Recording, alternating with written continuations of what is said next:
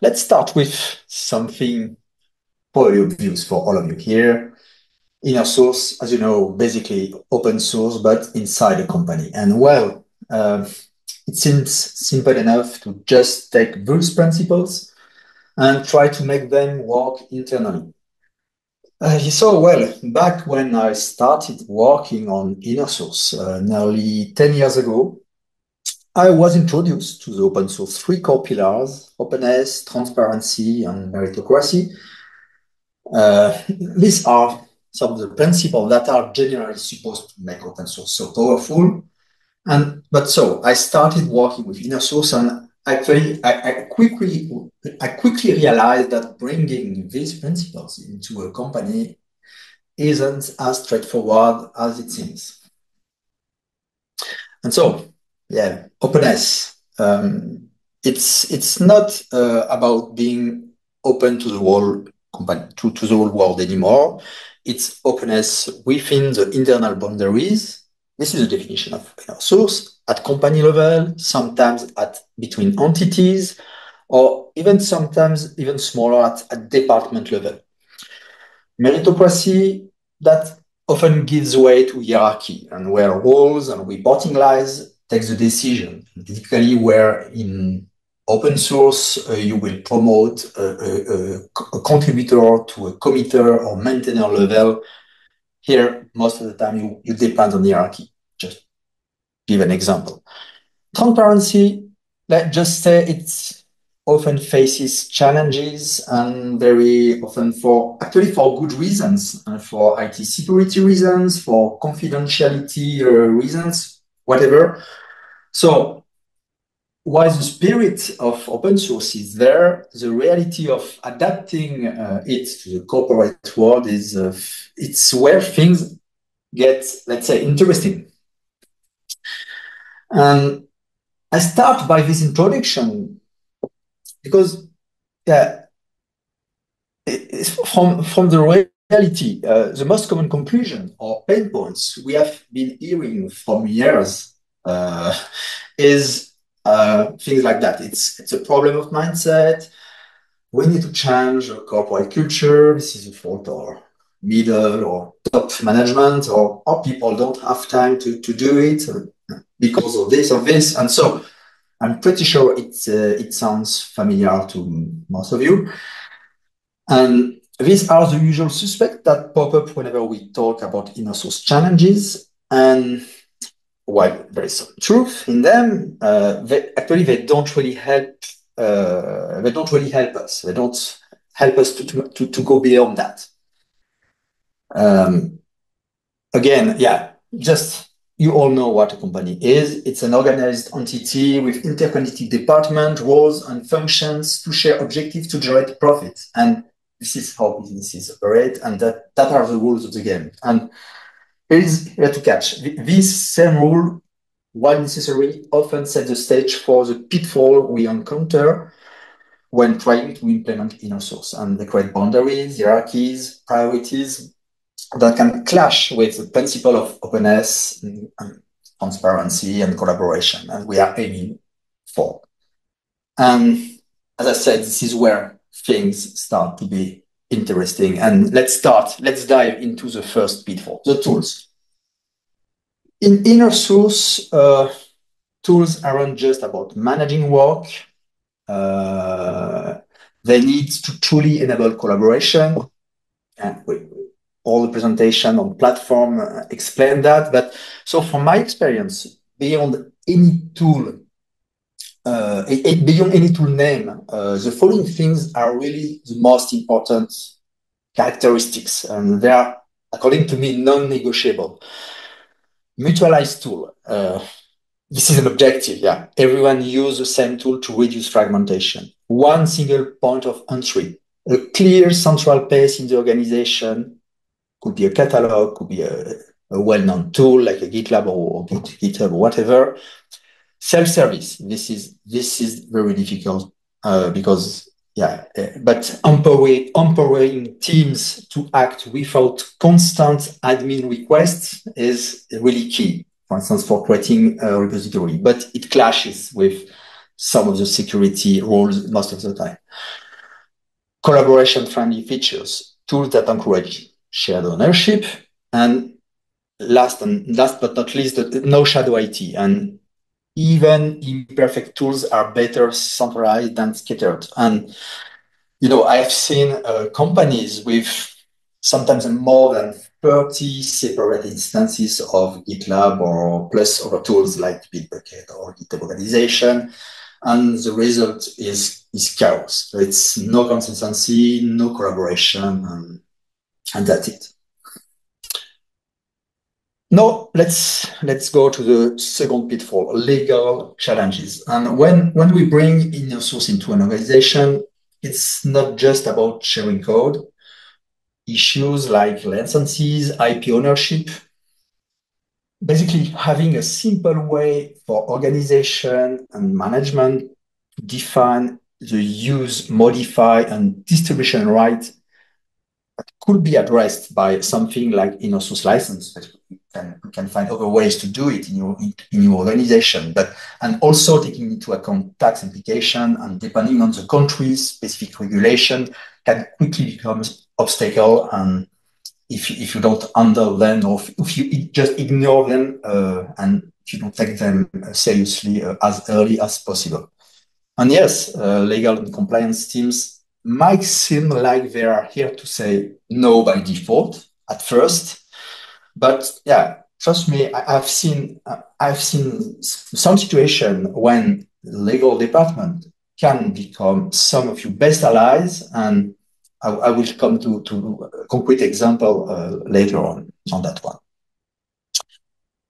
Finally, let's talk about the third pitfall, community. One of the biggest pitfall is actually ever not taking care at all of creating a developer community. So just putting in place, for instance, tooling, or doing it the wrong way. What I mean by the wrong way, is that a community is not all about communication. A strong InnerSource community needs much more than that. You need a clinic. If I take the analogy of medical domain, you need a clinic, a clear, accessible place where people can go for help with issues and solve their problem.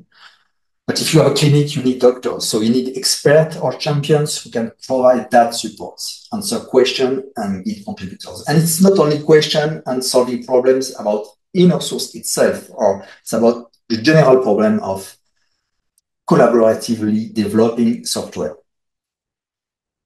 And you also need to give recognition. This is really key in a community, give recognition and incentives, and obviously people are more likely to engage if their contributions are celebrated, and it could be through formal rewards, public, and this is a great opportunity in a corporate organization, in InnerSource, is to ask a manager, if possible, top manager, to celebrate and to acknowledge the best people. So, while a healthy community doesn't just happen, it's structured, it's intentionally organized, and not only as a way to communicate on InnerSource program.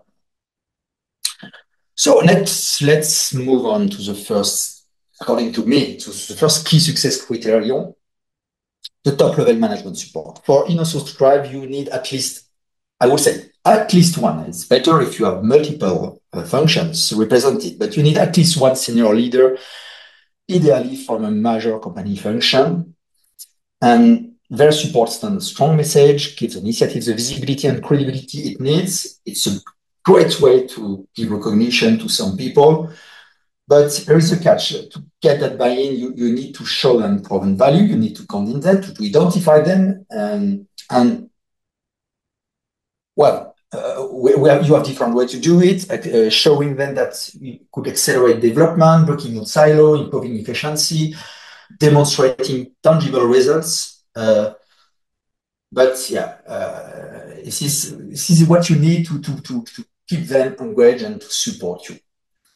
I don't have time to develop much more on that one, but I would just give you, because I know people will ask me, yeah, but how to do it? So I take this one from an open source framework, and where you use and you try to identify. And what's interesting here is that you could go, and don't know if you already did it in your organization, if you are currently deploying InnerSource.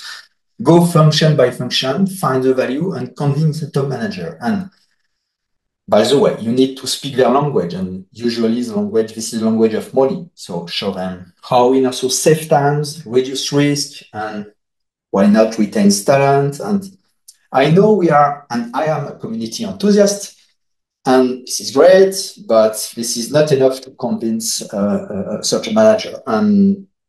But this business value, as you know, is what seals the deal. And here is the thing: it could come from any function of your organization, and not just the team actually managing the tool or the IT or engineering management or engineering function. I can give you two examples, very successful example, or as I said, the legal teams could become a strong InnerSource advocate, because for them, it could speed up their workflows, standardize some part of the compliance and licensing, and secure their channel with engineering. So you solve a problem for them. I have seen some organizations when you solve the problem of part of the problem of the legal teams. Similarly, I have another example in human resource departments who realized that proper tool and strong InnerSource community improve employee retention. We just had a talk on developer experience, and in that case, human resources realized that people were staying, and some of the people were staying because they had the right resource and peer connection thanks to the InnerSource community.